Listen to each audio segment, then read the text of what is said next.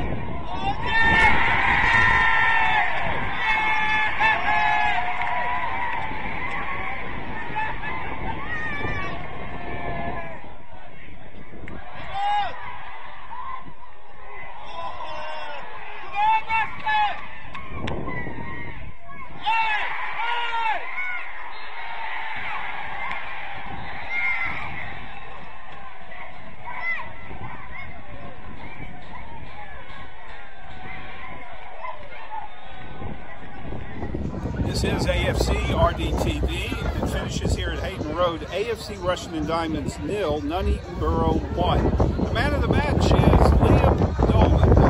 Holy man.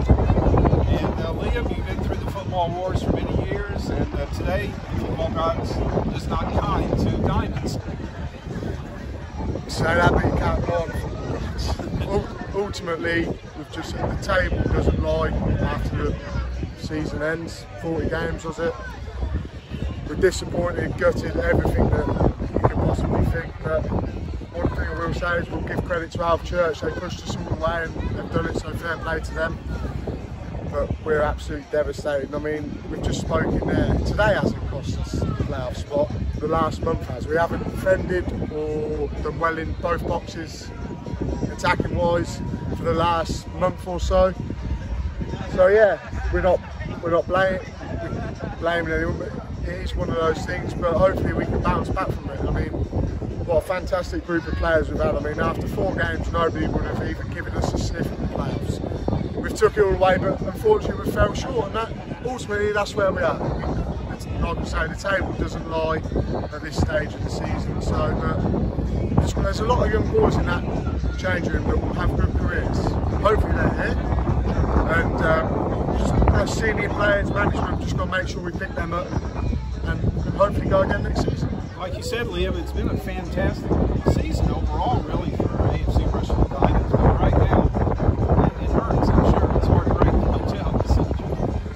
It is, yeah. I mean, I'm probably the most happy person I've ever been there. Do you know what I mean? I've been here the longest, and I honestly thought this season was the best squad we had.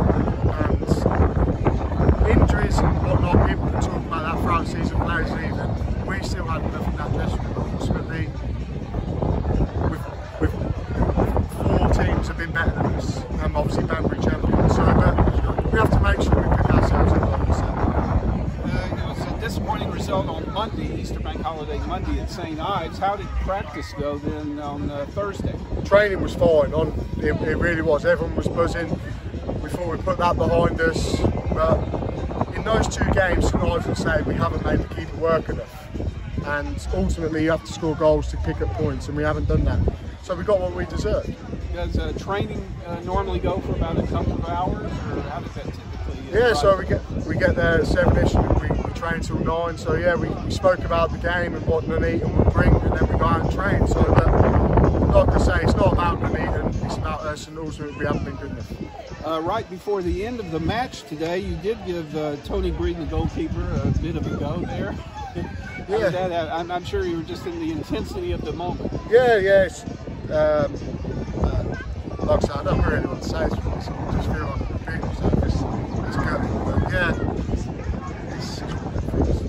It's probably not a good time to ask you this, but do you hope to be back playing again with Diamonds next season, or do you see yourself in a coaching role eventually? I still want to play football. Yeah. Hopefully the manager still wants me, but who knows? Football's a funny game. I'm not going to stand here and say I'm definitely staying because the manager wants me. Of course I want to stay. But football's I'm 34 now, whatever. Gaffer might have his own ideas and whatnot, but look, if wanted, I'll be here and we'll just see where it takes us. Well, compared to me, you're a very, very young man, but you're saying in football and in athletics, I don't want to be harsh, but you're sort of in the twilight of your career. More than good. I think hopefully I've proved that the last 6 months of the season. But like I say, the Gaffer's his own man, he might want to bring his own players in. Hopefully we'll be part of his plans and then we'll see what happens, you know what I mean? Football changes ever so quickly, I know that. And like you say, I'm not in my prime anymore, as some may say, age-wise, but we'll see what happens. All right, Liam, well, thanks for your time, and hopefully give it another go next season. Hopefully, even if I'm not ill, I'm not saying bother, I'm not saying, but like I say, the Gaffer's ideas, I wish this club all the best. And hopefully, I'm here doing it, and we've just spoken now, use this, what's happened the past month here to kick on next season, use it as a bounce board, and then learn from it. Cheers. Well, Andy, thanks for joining us after today's game. I understand you must be quite upset, quite disappointed. How would you summarise today as a whole? Not good enough. I think we weren't good enough, and I don't think we've been good enough perhaps over the last 6 weeks, especially in both penalty areas. We haven't defended well enough, we haven't stopped goals going in anywhere near good enough, and we haven't been ruthless enough in the opposition penalty box, and I think that was true today. You know, balls have gone across. We haven't had a great deal of chances, but you know, Connor's put a brilliant corner in, and the ball's bounced in the 6-yard box, and it's a tap in for somebody. 1 or 2 others, but you know, it's bitterly disappointing, frustrating, all of the above, and it's difficult at this moment in time to draw too many positives. Well, you mentioned how we've not lost it today, we've lost it over the last few weeks, and we were just speaking off camera. Do you think that we haven't turned those draws into wins? Because we've not lost many games since you've been here. Do you think it's the fact that we've not turned those draws into 3 points? Yeah, absolutely. Yeah, totally. You know, we've drawn far too many games, and that shows that you know, again, it's what happens at both ends of the pitch, and we have to be better with that. And there's been lots and lots of examples when, you know, we've needed to defend our you know, Monday is a prime example about defending. Just defend a corner and you draw 0-0, and that's the difference between winning and losing. And we have to be far more aggressive, we have to be far more ruthless in both penalty areas, because goals win games, goals change games. It's all about scoring and not conceding goals. So bitterly disappointing, and it's further compounded the way it's happened in terms of we dropped out of the playoffs on the last day of the season, and again that hurts. So yeah, disappointed. We've obviously had to deal with a few blows in terms of Ty going to Kettering, obviously Ravi and Alex getting injured as well. Jordan Gray wasn't in the squad today. Was that an injury concern? Yeah, again, you know, he played 2 games in 3 days on the weekend, and again, maybe we should have managed that better. But you think, you know, he was fine in himself to go again Monday, and you think go and try and get the job done on Monday. So yeah, listen, I've said before, the group's had loads and loads of trauma, and in fairness to the group, they haven't used that as an excuse. They haven't waved the white flag. They've kept going. They've stuck together.